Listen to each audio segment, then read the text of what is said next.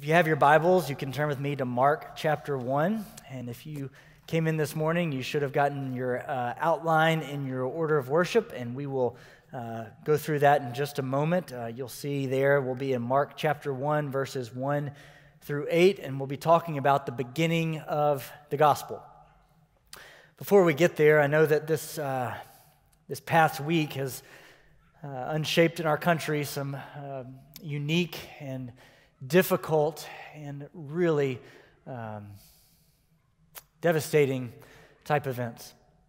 Your heart has probably been grieved at what we experienced and watched, and I just want to encourage us this morning with what we've talked about and what we've encouraged one another with in Philippians 3, verse 20. Our citizenship is in heaven, and from it we await a Savior, the Lord Jesus Christ. I want to remind you this morning that in the midst of shifting sands and a culture that is changing and all sorts of different things happening, since the beginning to this time today, that our hope is in a coming Savior, that our citizenship is in heaven, and from it we await a Savior. We long for a Savior. I don't know if any of you on Wednesday were just longing, Jesus, would you just come back? Would you just make things right? We see, as we've talked about over and over again, Philippians 3:20, from our citizenship is in heaven, and from it we will await, we will long for, we will hope and anticipate that Savior who will come back. And until that time comes, friends, our goal and our calling is from 1 Timothy 2 to pray for kings and those in positions of authority. Our calling is to pray earnestly for our country and for our leaders, for our nation. And so this morning, I want us to pray. Pray for President Donald Trump, to pray for President-elect Joe Biden, and for this transition, to pray for our country, and pray for each of us, that we would shine our gospel light brighter and brighter and brighter in the midst of a dark culture, that we would speak truth when truth is needed, that we would pray for our leaders to have godly wisdom, to pray that they would have the fear of the Lord over them, to pray for wise and godly advisors to surround them, to pray that they would run from evil and to cling from good, and that they would be healthy and their families would be healthy. Friends, it's easier to point our fingers and assign blame and do all sorts of different things, but our calling is to get on our knees in prayer for our leaders, both in the national, the state, and our city officials. And so right now, would you join my heart and let's pray together for our country and for our leaders. Dear Lord, we pray right now. We watched evil unfold on Wednesday, and Lord, we want to repent where we as a people have fallen short. Or we want to pray for our leaders at the national level, at the state level, and at the local level. Or we pray for our current president, Donald Trump. We pray for our incoming president, President-elect Joe Biden. Lord, would you fill them with your will and with the knowledge of your will and with the fear of you, that they would govern and lead with convictions that come from you. Lord, we pray that they would have wisdom that comes from you, that they would stand up for the unborn, that they would stand up for the injustices happening all around us, Lord, that they would seek righteousness and good, and that they would turn from evil. Lord, we pray for our president, we pray for our governor, we pray for our mayor, we pray for every local and state and national elected and unelected official. Lord, would you allow their hearts to be broken by you? And Lord, I pray for us as a church that we would rise up to shine our gospel light brighter than we ever have before. People who trust in you and hope in you and follow you through everything that we walk through. Lord, would we trust daily in you? Would we repent where we've fallen short? Or repent where we have put our hope in shaky and unsolid ground? Or we thank you for this country, that we can gather together as a faith family and talk openly about our faith, that we can pray for one another, that we can point each other towards Jesus. So Lord, I pray that that would continue, that we would live in this free country to enjoy the freedoms that we are given. Lord, I pray that we would never take those for granted. Lord, I pray individually individually, as a body of believers, individually, that we would shine our gospel light brighter than ever. And that as we live in this world, as we walk out of this sanctuary, people could see there is something different about this people who trust in the name of Jesus. So, Lord, we love you. Lead and guide us this morning, and it's in your name we pray. Amen. Would you turn your attention now to Mark chapter 1? We will be in verses 1 through 8, and you'll see the title of your outline this morning is The Beginning of the Gospel. So let me read Mark chapter 1, 1 through 8, and then we'll talk about and allow the Lord to lead us in our discussion. The beginning of the gospel of Jesus Christ, the Son of God. As it is written in Isaiah the prophet, "Behold, I send my messenger before your face, who will prepare your way. The voice of one crying in the wilderness, prepare the way of the Lord and make his paths straight." John appeared, baptizing in the wilderness and proclaiming a baptism of repentance for the forgiveness of sins. And all the country of Judea and Jerusalem were going out to him and were being baptized by him in the river Jordan, confessing their sins. Now John was clothed with camel's hair and wore a belt around his waist and ate locusts and wild honey. And while he preached, saying, "After me, he who is mightier than I, the strap of whose sandals I am not worthy to stoop down and untie. I have baptized you with water, but he will baptize you with the Holy Spirit." Now, as we get into the book of Mark, there's a few things and background information that I want to give to you, and that the book of Mark is an anonymous book. At no point in the book of Mark do you see anybody take credit for what's written. Early church fathers pointed to John Mark, kind of an obscure apostle or disciple of Peter, as the writer of the book of Mark. And so here you have John Mark, the writer of the book of Mark, who followed Peter around, a disciple of Peter. And so much of Mark's writing is coming from Peter's preaching and teaching and watching what Peter did. In the book of Mark, you don't have a chronological viewpoint of the gospel, and you don't have a chronological viewpoint of everything that Jesus did in time and space, but what you have is a detailed covering of what Jesus did and said and how he lived and talked and walked and performed miracles. We have a firsthand witness from Peter of what Jesus did. This book was written in Rome sometime around Peter's martyrdom in AD 60, and in it we have the title verse of Mark 1:1. So often you get titles or introductory type passages, and in the book of Mark, you see Mark 1:1 is John Mark's clear introduction to what he's going to do. It says, "The beginning of the gospel of Jesus Christ, the Son of God." You see your key point number 1 on your outline is the key point is gospel means good news. Now, you likely knew that, and I'm not telling you something you don't know, but it's important that we understand that here in Mark 1:1, this is going to be exactly where Mark is going to go throughout his book. Now, gospel means good news, and we understand that it's a dual-fold sense in which Mark is writing. It's the beginning of the gospel of Jesus Christ, and that Mark is going to write about Jesus. That the pages of Mark's gospel are going to be filled with Jesus. Everything is going to point back to what Jesus did, how he reacted, how he responded, and the good news about Jesus. But it's also the gospel of Jesus Christ, and that Jesus himself is the gospel. Now, this word gospel in the Greek is such an interesting word, and it likens back to the olden days when there would be a victory in battle. When the Greeks would have a victory, they would run back and share the good news, right? They would share the gospel that there has been a victory on battle and they have come out victorious. So you can see them coming back to the people and sharing good news. We've won the victory. The battle has been won. The enemy has been defeated. You can see how we've gotten this word here in our day. Mark is the first of the gospel writers to use the word gospel, and even 2,000 some odd years later, we're using the word gospel because we understand that Jesus has overcome death, defeated the grave. He has won your victory and my victory. So it's a battle cry of good news that you and I have victory. The death has been defeated. The victory has been won. When you woke up this morning, the mercies of the Lord were new for you today. And so in the beginning, much like John started in Genesis, it started in the beginning was the Word. Here we have the beginning of the gospel. It's not good views, it is good news. This is the joy of the believer, that we get to share good news. Friends, do you recognize that as a believer, you're not walking around and called to share bad news?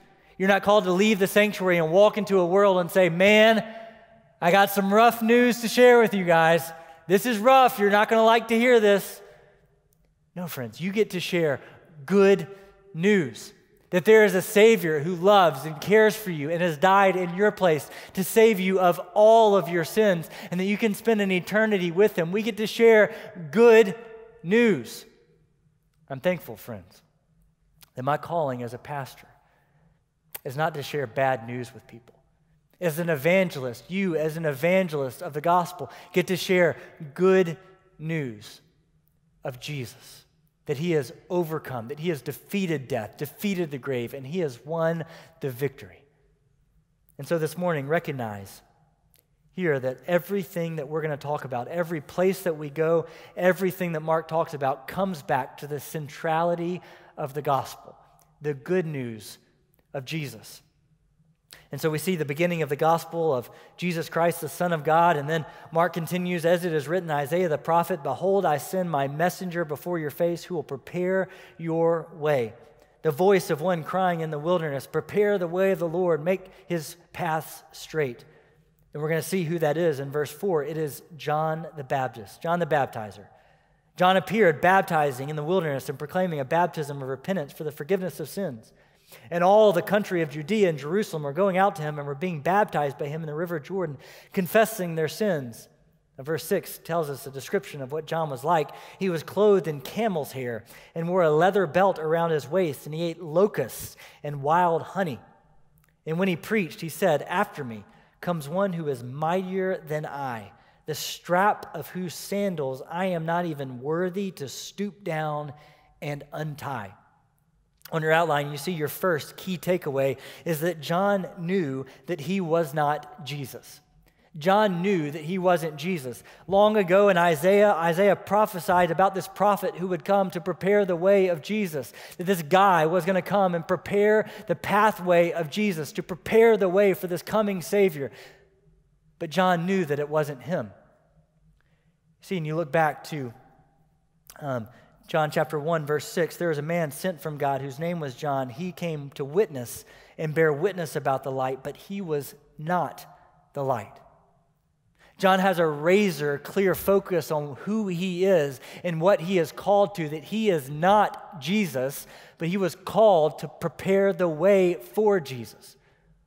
John the Baptizer is essentially a servant ready to do whatever God was calling him to do. Recognize the humility that is in John. I mean, think about how we talked about Paul in Philippians 1. The very first sentence in Paul's letter to the Philippians is, Paul, an apostle and servant of Christ Jesus.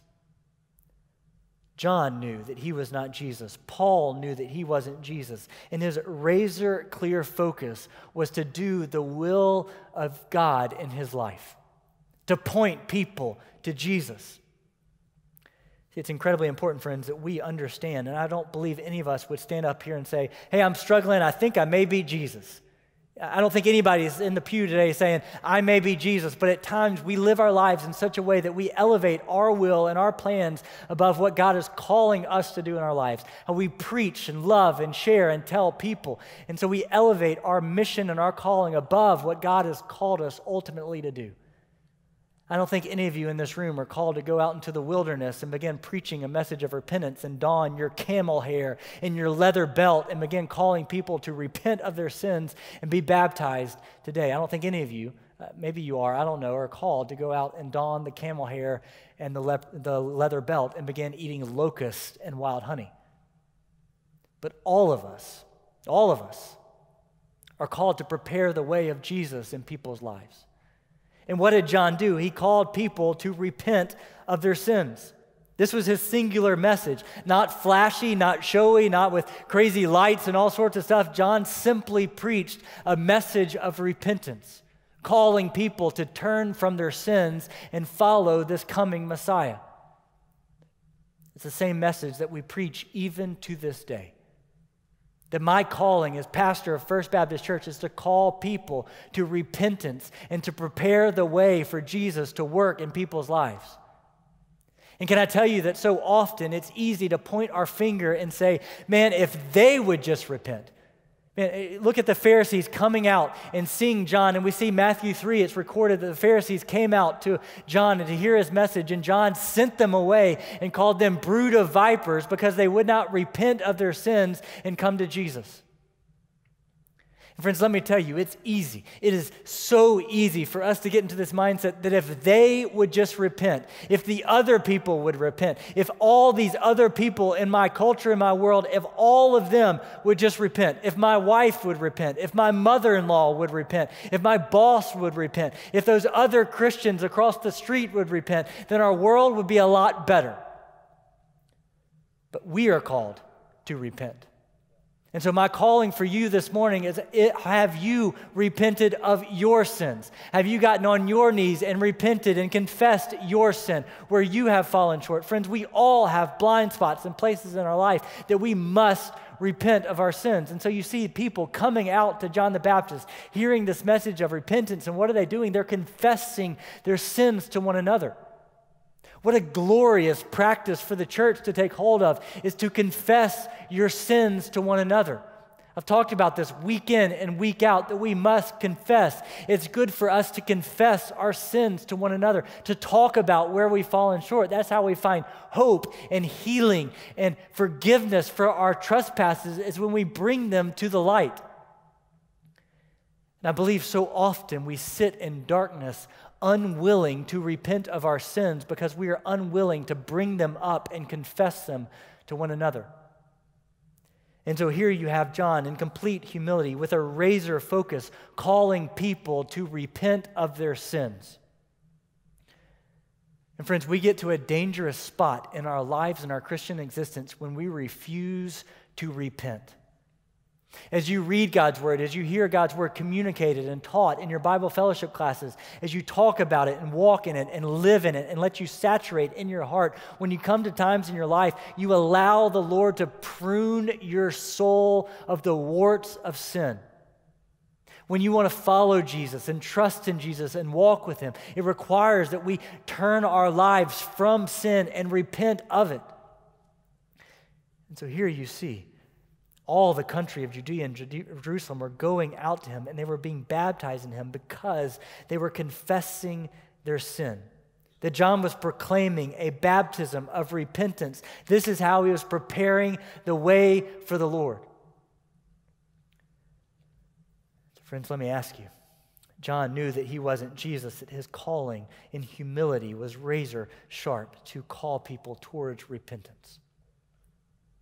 So this morning, let me encourage you to seek your own soul.